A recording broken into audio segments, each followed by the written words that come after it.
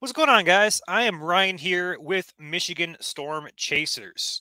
Hope you guys enjoyed your beautiful Thursday we had yesterday. Low humidity, not too hot, not too cold. It was a perfect day outside, at least in my opinion, it was.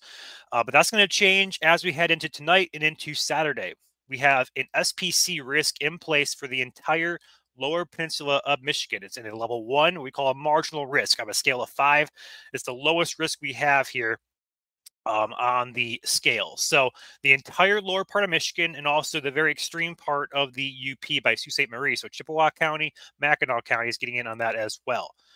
The hazards tomorrow are going to be for damaging winds for the exact same area, statewide, not statewide, lower peninsula wide, as well as the eastern UP. And then also the hail risk identical to that, just trimmed just a bit, but it still encompasses the entire lower part of Michigan and also eastern UP as well. There is a 2% tornado risk down here in southeast lower Michigan, places like Port Huron, Detroit, Ann Arbor, Adrian, Hillsdale, Monroe. Those areas are going to be most concerned for a tornado or two possible. Okay. Now, looking at the models and the analysis breakdown, timing, all that jazz, jumping into the model right now. Looking at a few things here, we see Michigan, the lower part of Michigan right here on this map. We're going to focus on lower Michigan because the risk is pretty much only going to be for lower Michigan. Looking at how this is going to play out, we're going to be looking at today first. This is this afternoon. Don't be shocked if you get some rain this afternoon, especially toward the evening hours as a more pronounced shower and perhaps storm activity moves into the area. This is at 11 p.m. tonight. We're looking at a pretty good blob of rain crossing Lake Michigan, arrives over there in West Michigan. Overnight tonight, it's going to be raining. That's going to be waking up to rain here in Michigan, roughly 7, 8 a.m.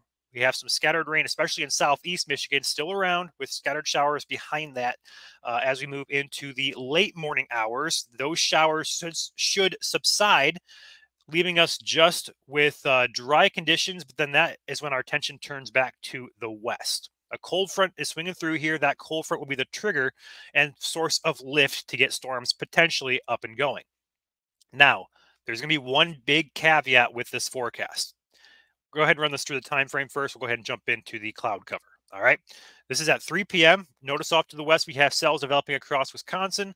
Those continue to develop, but they don't really organize very well. They push toward Traverse City, Onekama areas up there, pushing southeastward toward West Branch, Mount Pleasant, West Branch, as well as into the thumb near Caseville, Port Austin as well, before pushing across over Lake Huron. So not much showing on this model for right now. That could change. Why is that? That's probably because of one main factor. All right. Cloud cover map with the white indicating clouds and black is clear skies. It's going to be a huge factor for tomorrow's forecast. Looking at Saturday afternoon after that big old blob of rain moves out, this is at noon tomorrow. Notice how the entire lower part of Michigan is encompassed in cloud cover. Now, why is that important, you might ask? Some of you may know this. Cloud cover does not usually, there are some cases that it can happen, but usually with cloud cover in place, that does not allow the sun to come out and heat the atmosphere. When we heat the atmosphere, that raises our storm fuel. We call it instability. That's what we're going to be looking for tomorrow afternoon. With the cloud cover here in place, there's going to be very little in the way of destabilization happening for storms to take advantage of. We need the sun if we want severe weather, or strong to severe weather, should I say. There are some ways where we can be cloud covered and still build instability. Tomorrow is not going to be one of those days. So the sun is going to be vital to tomorrow's forecast. This model does indicate some broken cloud cover here, perhaps moves in later on. This is 4 p.m. You see the clouds start to dissipate just a bit, but as we get toward 5 and 6 o'clock, we are just looking at mostly clear skies, perhaps with high clouds in there filling in, but still we have probably a 1 or 2 hour window here, perhaps destabilization. Will that be enough? Probably not enough for widespread or scattered severe weather. Perhaps for isolated, perhaps those storms in the model here showing toward that Traverse City area, those may have something to work with. But overall, we're not seeing significant destabilization in the realm of possibility here, at least for right now, as of the making of this video. That can change quickly with model runs, but right now, that's gonna be the biggest limiting factor is that cloud cover. We need the sun to come out to have a better shot at severe weather. Now, that does clear out for a few hours here. We may destabilize as we head toward the sunset time frame. But at that point, when the sun angle goes down, it's not as efficient as it was during the afternoon, peak heating, stuff like that. So a lot of stuff working against this overall risk. Now, looking at again back to the models, the simulated radar potential, looking at the time frame for this. So that morning line of showers and storms works its way out of the state by roughly 10 a.m. And again, behind that to the west, scattered showers are possible, but the main time frame to watch for severe weather is going to be a little bit later on in the afternoon and evening. This is going to be about 5 p.m. or so. It'll be the time frame to start watching. Go ahead and say 4 p.m. just to give us some leeway. So 4 p.m. at your earliest up there in west, perhaps northwestern lower Michigan. And then that should cold front move through the state there, clearing the state roughly by 11 or midnight. So the time frame to watch tomorrow is going to be 4 p.m. To midnight. And there should be a gap of dryness between that morning shower and storm activity and this approaching cold front from the west. Okay, so if you guys have plans tomorrow afternoon, the best time frame to probably get those plans in would probably be from noon to roughly 4 p.m. or so. Perhaps a little bit shorter window or perhaps a wider window, depending on exact location in Michigan. But their general early afternoon time frame should be the time frame to get your outdoor stuff done.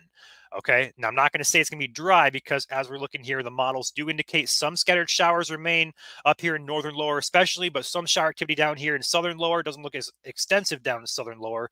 But just keep in mind a passing shower after that morning line works through perhaps is in play there. So keep an eye on the radar in your forecast if you have plans tomorrow afternoon.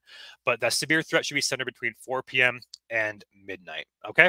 So once again, SPC does have that marginal risk in place for the entire part of lower Michigan, as well as the extreme eastern part of the UP. Main time frame to watch 4 p.m. to 12 a.m. Hazards, damaging wind should be primary. Large hail should become a secondary threat.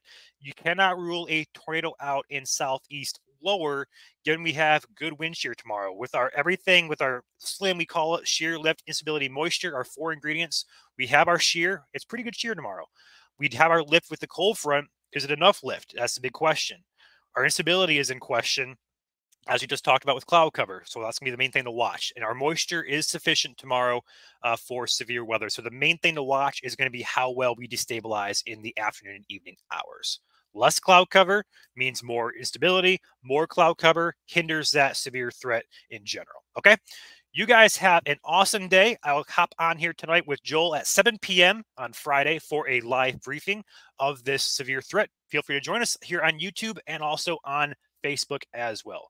Enjoy your Saturday, or enjoy your Friday, should I say. It should be a nice day all around, perhaps a shower passing as well.